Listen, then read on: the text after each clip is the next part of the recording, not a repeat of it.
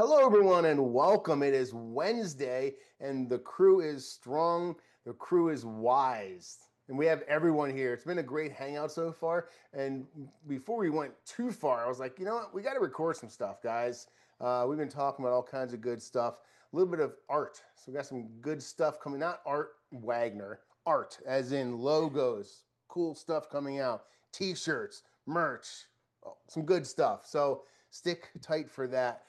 Today, we're going to be looking at some lunars. I have a few lunars that I want to show off, and the reason I picked these lunars is they all look different. I realized in my display cabinet I have about, I think it was 13 lunar slices that all look different. There's a few that look alike on top of that, but there's 13 of them that look really different from each other.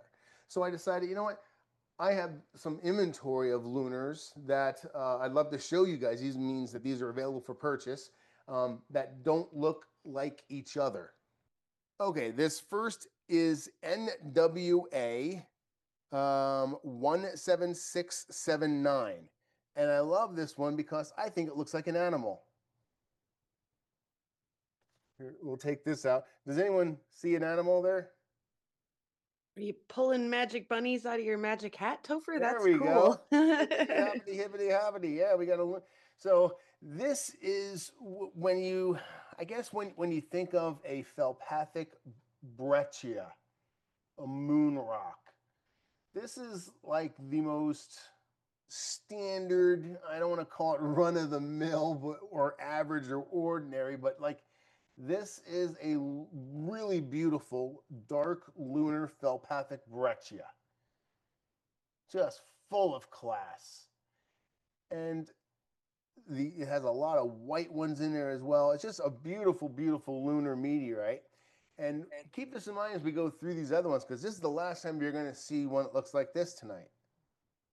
But this one is 42 grams, NWA 17679. And really beautiful, I think. Now, this one does have white and dark and breccia, but look at the size comparison of the class. This one back here is NWA 17502. And it actually almost looks like a Eucrate, in my opinion. I have some Eucrates that look very similar to this. And yeah, so be careful when you're buying meteorites. You might be buying a meteorite as a lunar, but it's really a Eucrate. So just it pays to know. But you can see a little bit of holes down here in the where the melt is. Just a beautiful lunar. Now, those are the normal looking felspathic breccia, if you will. This next one is a kind of a special one. This is from Ajbadia, Libya. This is Oued el Hamim, and it is a aqueously altered lunar. So does anyone remember or know a aqueously altered lunar that looks extremely similar to this? Begins with a T, I think. It does. I can't remember the name. Hamim? Tassadina, or I can't remember it. 001, I think. Wow, good job. Then that's Chris, the new guy. We're going to go to him. He's going to show off some lunar later on. Tisserlitine. Tisserlitine, there we go. Yes, and there it is. These are paired material. I'm almost positive that they're paired officially in the Met Bowl, but they are the exact same material, as you can see. But yeah, good on you for that one. Yeah, so this is aqueously altered and doesn't look anything like the other ones. Like we're looking at black and white. Now all of a sudden we're looking at grays, a little bit of tannish color. I mean, when you compare the color, it's tan, gray. It's definitely not as brecciated. There's more melt, and Now we're going to go to, this is a fragmental breccia. Now we're going to go to one that I cannot wait for it to be published in the Met Bowl because I want to know exactly what it's published as. I have it as a lunar troctolite, 17509. And this is a big one. This is a nice one. This one is, let me see here, 42 grams. Yeah, a 42-gram troctolite. I believe it's going to be a troctolitic melt because it has really big melt patches in there. And some of these, a lot of these are really good backlit. They have translucent places, class, lots of detail in there as well. But look at the rivers of melt. That should be on our bingo card, guys. All right, so those are the 4 lunars I want to share with you, and the reason is they all look totally different. So I thought it was super interesting because we don't want to ever get our mind in a box where we think it all has to be one way. So I'm just trying to keep everyone's mind open and show off some beautiful meteorites from space. So I've asked the crew, I think 4 guys or so, 4 are going to show us some of their lunar samples. So let's see if they're going to be fragmental, what type they're going to be, and what type they're going to look like, if they're going to be similar to any of these. Yeah. Art, thank you, man. I appreciate you sharing it with us. And it's very cool to see the largest lunar in your collection. And it seems like you did a little bit of research before you did show and tell, so I really appreciate that. Thanks. Chris Sanders, you put your hand up last. Well, we'll go to you first. What's up, buddy? What do you have, man? Hey, well, you said you didn't want to steal anybody's thunder. I bring my own thunder, but Topher, I like to think you're the lightning that well, you don't get one without the other. So you mentioned Thank you.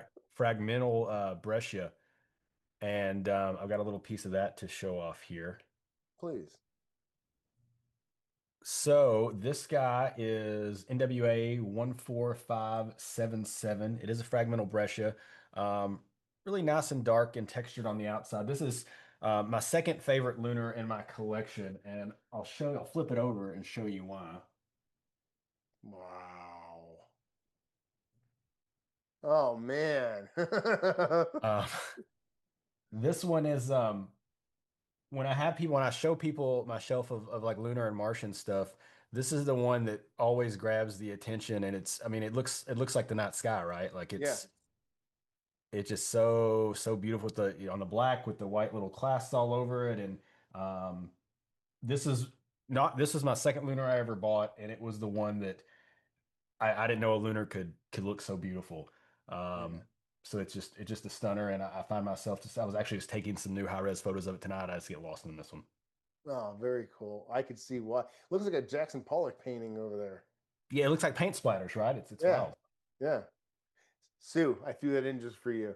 Wow, that's awesome. Thanks. The thing that it's a end cut. Can we see the other side of it again? Oh, the outside looks fresh though, man. Congrats.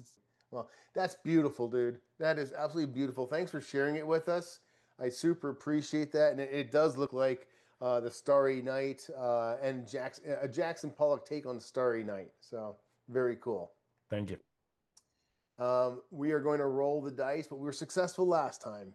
The newest member, we can only refer to him as the newest member or the newbie for so long until someone else. And I don't even know if he qualifies or if it's Anthony, but we have Chris in the house. Chris, what's up, buddy? Hey, everybody. Yeah, so what I want to show is you had already brought up a troctolite, and that's what I have here. It's my newest acquisition. It's a little over 3 grams. And it's called, I don't know if I'm pronouncing it correctly, Touat, Touat 008. Yeah. Oh, 008. Okay. Correct. Yeah.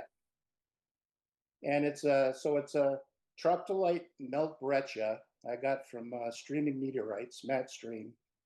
And kind of cheating here, reading the notes, that troctolites in general are composed primarily of olivine and Oh, geez, where did I leave my notes? Olivine and plagioclase, magnesium sweet rocks that are from the lunar mantle.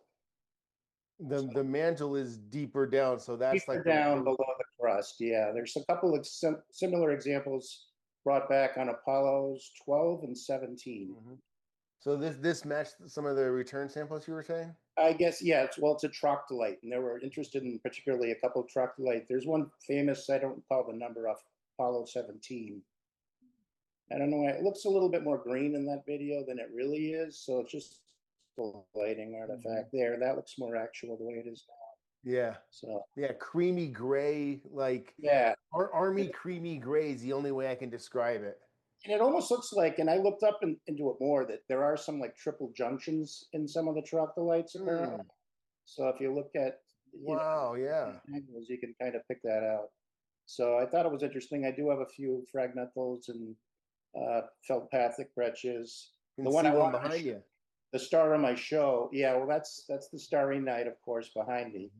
But my the big one I have not here now, and I'll get a video on it later from Metstrom too. 16486. He calls it the everything rare lunar because it has a lot of different stuff in it. It actually has blue in it, some blue colors, which they think is from magnesium, but it's an interesting one. That's 29 grams. That's the highlight of mine. But this one's my newest, and I think it's kind of cool. Yes, very cool. I appreciate you sharing it with us. And again, it's not your standard black and white grayscale lunar. You got a bunch of army green in there. So good on you for bringing a rare meteorite to the game. Appreciate it, bud. I knew about NWA 5000 as one of the earlier lunars. And I looked up, it's like currently there are 754 lunars in the Met Bowl. Is a gabbro that is light in color due to a high concentration of plagioclase feldspar. Thank you, Chris. Chris Monk, the factoid man. Thank you very much. The Monk man cometh. And I appreciate you sharing it with us, Jim. I knew the second you shown exactly what it was, NWA 5000, the legendary lunar. It's been studied. Well, I don't know how true this is now because we have, pink splinels, we have hydrated lunars, but it was at one time the most studied lunar available. It's very rare to see a piece over a gram. The main mass holders, the brothers, decided to cut it up, and they put 1 gram pieces. Anything less than a gram was up for auction. Anything above a gram had a fixed price. So you'll see a lot of people out there with 0.97 gram pieces. The write-up's pretty interesting, Topher, and it talks about the color, the light colored, but it also mentions something about troctolite in it. Could that be referring to the metal at all? Yes, that is the metal. And there actually is, I was reading the paper the other day, there actually is a little bit of metal that's actually from the moon. So not necessarily every bit of metal is from impactor. There's a tiny amount from the moon as well. It says some gabbro class have shock injection veins composed mostly of glass containing myriad fine troctolite blebs. So yeah, I thought that was interesting. Collecting our lunar samples, we can collect them from geographically around the moon as well as depth-wise around the moon. One of the deepest guys I know is Dave Pinsky. Dave, how are you? I am just fine. I have one that I don't think was shown, so let me share. So this is Gadamis 004. It is a lunar anorthosite, and the most interesting thing about this is that it is believed to be very similar to Apollo 16 material. Apollo 16 landed in the Scartus Highlands of the moon, and that's a reason they chose that reason to explore lunar highlands, which are geologically older and more heavily cratered than the mare. And so you see all these white clasts in there that are anorthosite. The darker regions, I'm assuming, are shock. and it's one of the most attractive meteorites, I think. And it's a bit different than the breccias that specifically the first one that Topher's shown.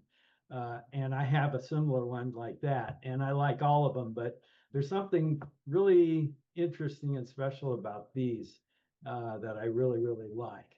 So that's the one I have.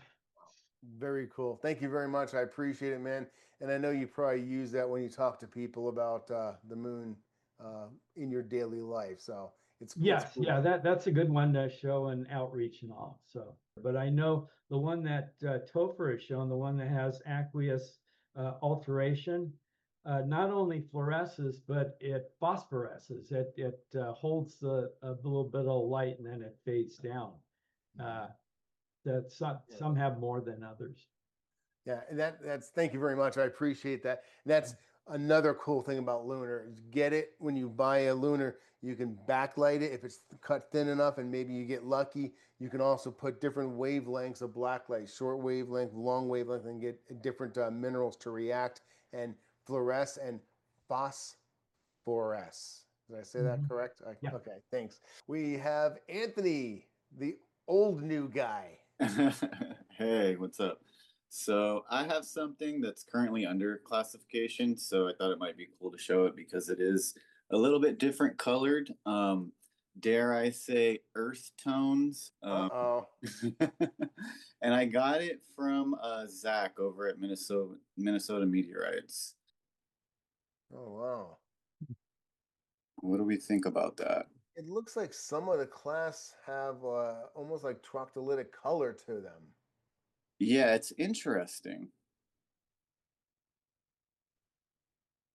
Wow. Yeah, some of those classes look green, and as we were discussing earlier, like the light army green color is troctolitic. But if you look down there on the bottom at like 7 o'clock, that entire area there is all black and white class, like we see in other lunar samples. So I think this has dual lithography on it to begin with. Lithology, sorry. Well, thank you very much, Anthony. Appreciate it. And we hinted earlier in the evening that we have some new art coming soon. So I thank you in advance for your help with that, buddy boy. It doesn't get old. Even though I have slices of the moon here and there in an inventory in my collection, and we're constantly touching them, showing them off, and using them as educational pieces, it doesn't get old. It doesn't escape me that I'm holding a piece of the moon. You look up in the sky and you see it.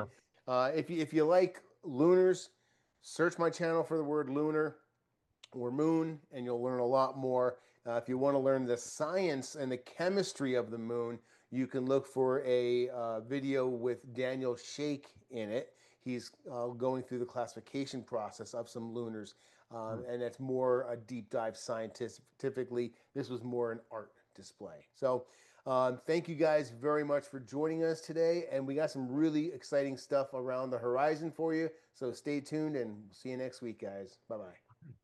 The legendary lunar.